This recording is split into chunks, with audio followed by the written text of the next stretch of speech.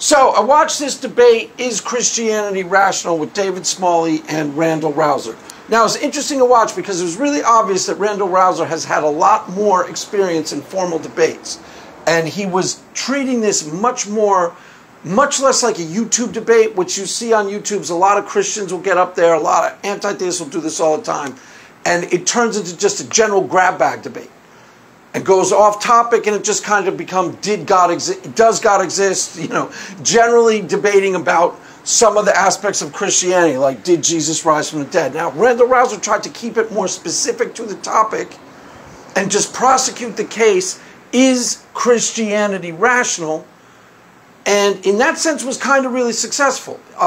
His opening statement was bizarrely flaccid, but after you got through that, he kind of made a couple of key solid points where he basically, I won't go so far as to say proved Christianity is rational, but proved it is rational to believe Christian beliefs based on these criteria that he was laying out. So it was more like a formal structured debate where he's saying, yes, it is rational, given these as the criteria.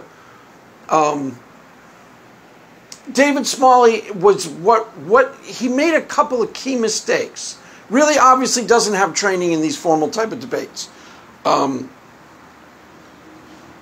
He was kind of generally trying to more broadly argue that it wasn't rational to believe Jesus rose from the dead. So he was kind of trying to zero in on, it's not rational to believe that, therefore Christianity isn't rational.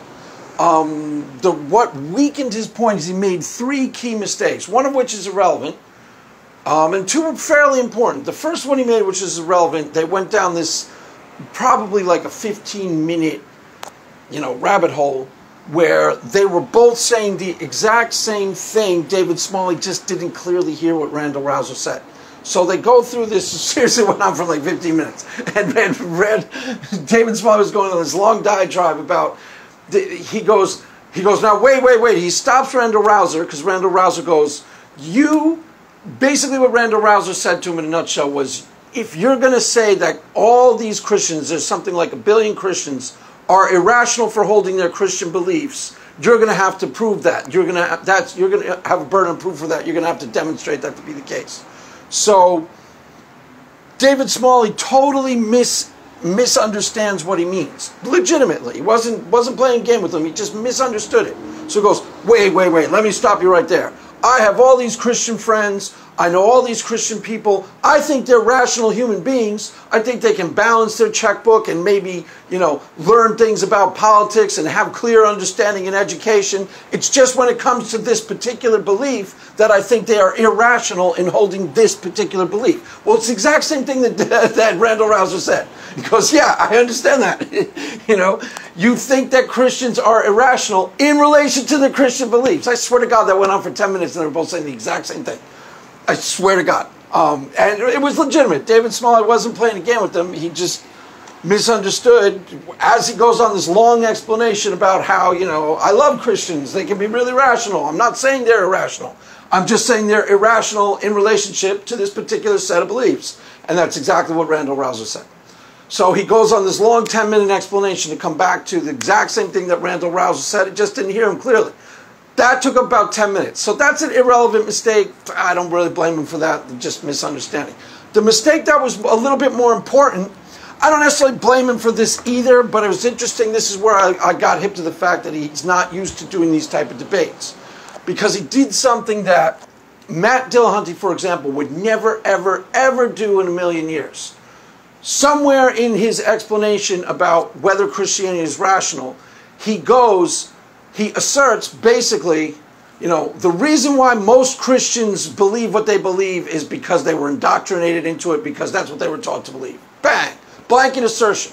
Now, you will never ever catch Matt Dillahunty doing that. You will never have him make a general, here's why this exists. Why? Because he's had too much experience in these debates. He may have done it way back when he first started doing these debates, but as soon as you open yourself up like that, you're basically making an assertion. Oh yeah? You got any stats on that? So that's how most people come to their beliefs, huh? Are you going to prove that? And that's basically what Randal Rauser started doing. So they went down another rabbit hole along those lines. And that particular rabbit hole, Randal Rauser was 100% correct. he starts going. He made the blankets. He didn't recognize that he did it. Pretty sure he doesn't have a lot of experience. He has experience on a radio show, I guess. That's very different from here's the things that I'm asserting in a debate. Every time you assert in a debate, Christians should take heed of this 100 times out of 100. Because every single solitary time you assert something in a debate, you have to demonstrate it to be the case. If you make a blanket assertion, this is why most people have their beliefs. I'm pretty sure I'm getting that right. I might have misspoke on what the actual assertion was, but it was something like that. A general assertion about how most people come to their Christian belief, why most people are Christians. He made a really blanket one. And then they go down this other rabbit hole where Randal Rauser was, again, this time totally justifiably, you're going to have to demonstrate that to be the case. Do you have any studies to back that up? Then he starts challenging Randal Rauser and goes, look, you just used an anecdotal piece of evidence. He's going, yeah, I used an anecdote properly to say, here is somebody who is indoctrinated into atheism, proving that there is such a thing as someone being indoctrinated into atheism. And he wasn't making a general statement like, most people who are atheists are indoctrinated into atheism by their parents, which is exactly what David Smalley did.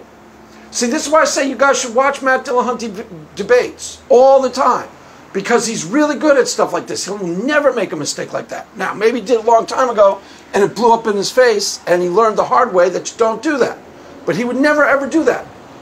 You can't just generally make a statement.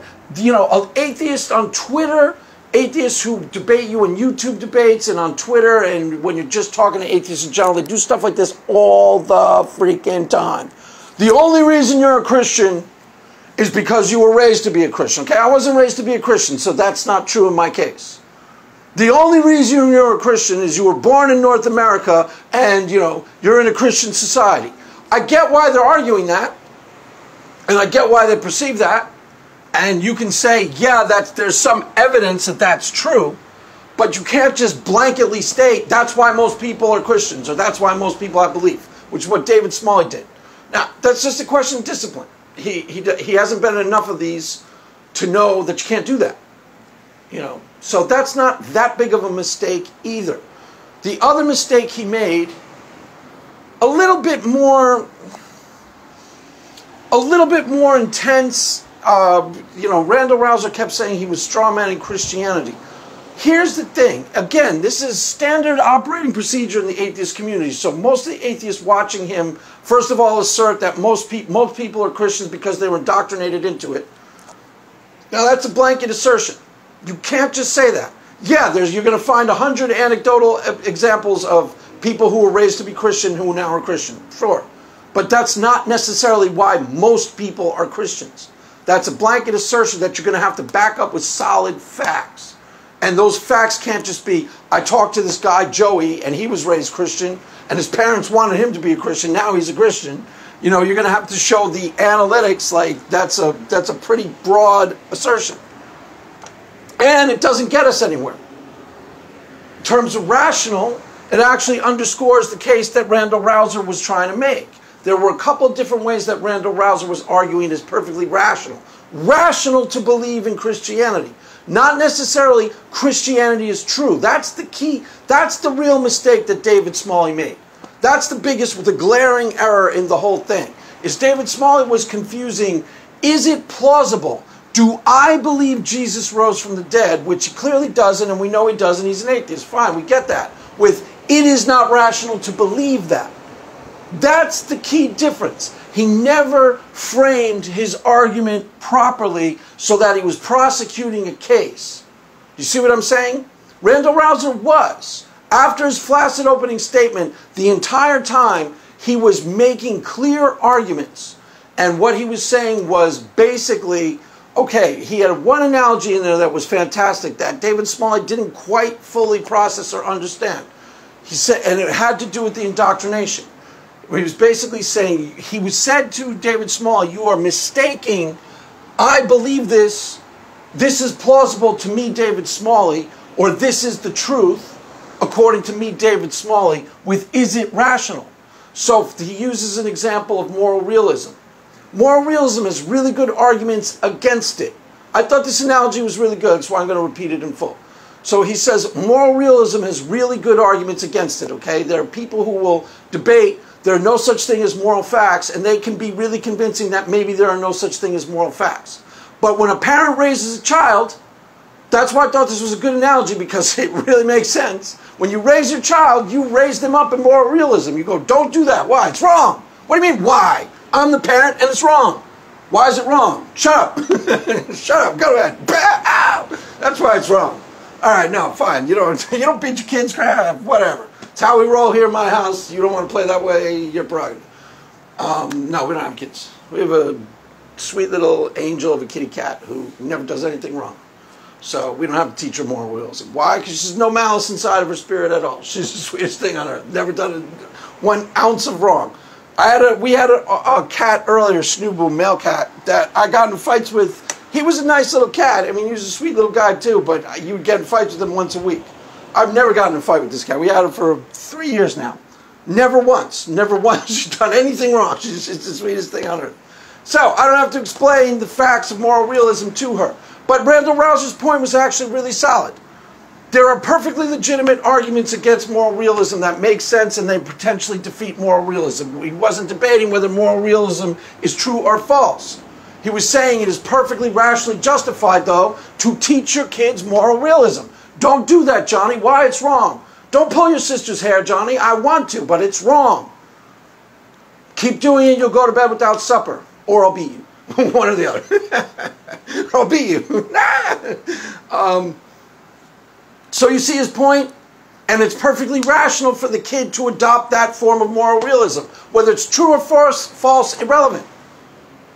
And I thought he did this pretty successfully, because what David Smalley was constantly conflating and then getting mad and blaming Randal Rauser for not defending the core of Christianity is that the debate, what was being debated, he kept accusing Randal Rauser of going off topic. Randal Rauser kind of did go off topic a few times, but it's because he brought them off topic. He's the one who asserted out of nowhere that, most Christians are indoctrinated into Christianity. That's why they're Christians. He said that.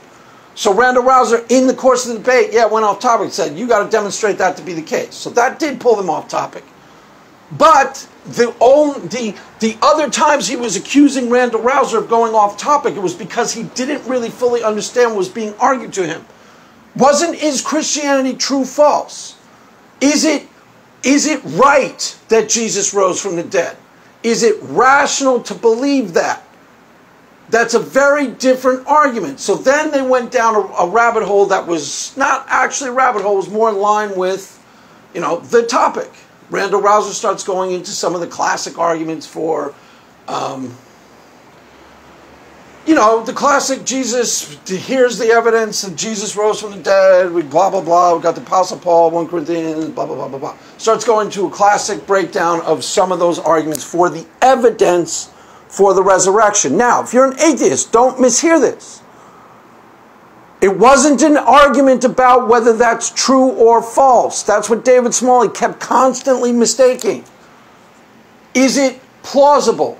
He kept mistaking, is it plausible? Do I believe it? Is it true? With, is it rational to believe such things? Now, one of the ways that he tried to prove that it was irrational was by strawmanning Christianity. Not necessarily arguing successfully that it was complete craziness, but saying it in ways that's really dismissive and sounds nuttier than it in fact is. A lot of atheists do this. A dead Jew on a stick rises into the sky. Something like that. Some really, really lame-ass, obnoxious framing. Matt Dillahunty will do that a lot. So that's standard operating procedure in the atheist community, even in the course of debates where Matt Dillahunty...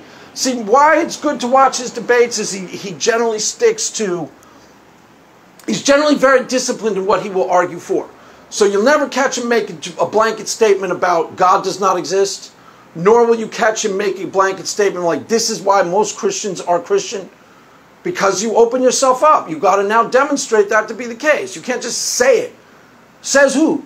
And then you got to go, if that's what you're actually presenting, you go, says these meta-analytic studies and these studies over here and these studies and this is case closed. That's how you do it. That's why I keep saying to people, The only debate that Matt Dillahunty has lost, and he's lost 3 times out of 3, is on the secular utility of religion. Why? Because the second you assert that religion is profoundly useful, someone goes, prove it. You go, okay, here are these meta-analytic studies, here are these thousands of studies. These clearly demonstrate that intrinsic religiosity is beneficial to both the person who practices it and to society at large. Case closed, slam dunk. Debate over. Those are the only debates he lost, and he lost them all 3 times. Why? Because the second you assert that religion is profoundly useful, you have thousands of studies to back you up. If you were going to assert that most people are Christians because they've been indoctrinated into it by their parents, I get why you think that. I get why it's convincing to you, because a lot of the Christians you meet are like that. But that's not case closed. You're going to have to demonstrate that by statistics, studies. Look at the data. Does the data actually support that conclusion? I'm not sure that it does. I don't really care, just so you know. I'm just saying Matt Dillahunty would never assert that out of thin air. David Smalley kind of just asserted that out of thin air. A lot of atheists do that, especially Twitter atheists, YouTube atheists. They will do that almost routinely. You know, this is why you're a Christian. Got any evidence to back that up? No, I don't. I just kind of think it's so because I talked to this guy who's a Christian and I was raised Christian and, you know, all my friends think it's so. Now, so what Randal Rauser was basically arguing for. Now, to be fair to David Smalley, I think that Christians should, we're apologetics and this is YouTube. So I'm not necessarily in favor of keeping the debate formally structured so that you just prosecute the case, is it rational to believe in Christian beliefs? I think that's, you know, you might as well try to go whole hog. You might as well, in the course of a debate like this, try to really answer the question and go, this is exactly why I think it's true, and answer it for real. There's no harm in it. It's a YouTube debate. You know, sometimes the lack of structure, the fact that it's a little bit amateur hour, can be in service of a greater cause. So I don't see any particularly good, really, you're not being scored on it. It's not an academic exercise. Nobody's grading Randal Rauser. If they will, they'd go, okay, so he prosecuted the case here. He was trying to stick to a formal structure. This is what David Smalley didn't clearly perceive in the moment. Maybe he gets it in hindsight, but he didn't get it in the moment. And the formal structure was just trying to answer a question. Is it rational to believe such things? Not are they true? Not is the evidence for them really strong and good? Is it rational to believe them? So he had 2 basic arguments. You're trained up in it as a kid. You're indoctrinated into it. When your parents tell you, your trusted elders tell you, I'm kind of conflating something he's argued in the past with what he argued here, but he's argued this in the past. And this is just eminently reasonable. It's not whether it's true. It's not whether you should, if you're a 15, 14-year-old boy and your parents tell you this is so, and your peer group tells you this is so, and your church elders tells you this is so, it's completely rationally justified for you to believe this is so. Period. That's not arguing that it's true or false. It is saying, yeah, they've been indoctrinated into it, but it's completely rationally justified for the person hearing, these are the facts about life, little Johnny. Jesus is God. Jesus loves you. Jesus died on a cross for you, little Johnny. If your trusted elders are teaching you that as fact, and your church folk are teaching you that as fact, and these are the authorities in your life, it's 100% rationally justified for you to go, okay, I agree. I believe you. Now, you can start exploring that on your own as an adult. Obviously, I hope you should. Some other Christians, a handful of Christians like me say you should. Other Christians don't want you to. I think you should. Because then it becomes, is it true? But is it true is different from, is it rational to believe? Are you rationally justified in believing such? So this is the thing that they were not debating the same topic. Randal Rauser was trying to keep it specific to the context. Is it rational to believe X? Not, is X true? Now, one of the things that David Smalley did, which atheists do as a matter of course, and atheists, if you're listening to this, you don't gain any ground against the ontology of Christianity by presenting it in Dumbo language. Doesn't make you seem smart, doesn't make Christianity seem unbelievably stupid for you to go, a dead Jew on a stick rises up in the sky, disappears into the sky. Ha ha ha ha ha, how can it be rational to believe that? You don't gain anything by painting it like that. It makes you sound dumb. Honest to God, even Matt Dillahunty does that a lot, makes him sound dumb in that moment. Why? Because he's perfectly capable of framing it in a way that's a lot more intelligent than that. And if he were in a debate with somebody serious, like, you know, Jordan Peterson or something, he never talked like that. And as a matter of fact, he was in a debate. He did that with, Matt Dillahunty did that with, who was that guy, who did he debate like a month ago, the banana guy. I forget his name right now. The mustache, I can see his face. He's got a mustache, he holds a banana. He goes, well, Matt, you just don't want to believe in Matt. You just don't want to believe in God, Matt, because you want to be a sinner, so. He's Australian. I could do his accent. I don't remember his name offhand. As soon as I put the video down, I'll remember it. So in that debate, he did that. He goes, no, it's not plausible to believe Christianity does some inane, like, it's not even straw man version of Christianity. It was like some insane man version of Christianity. You know, a blood ritual, blood magic performed to save you. So Jesus saves you from himself and then blah, blah, blah, blah. It doesn't make you sound smarter when you do that. It makes you sound like a dumbass. It honestly does. Even Matt Dillahunty. I'm not saying Matt Dillahunty is dumb, but when he starts talking like that, it sounds dumb.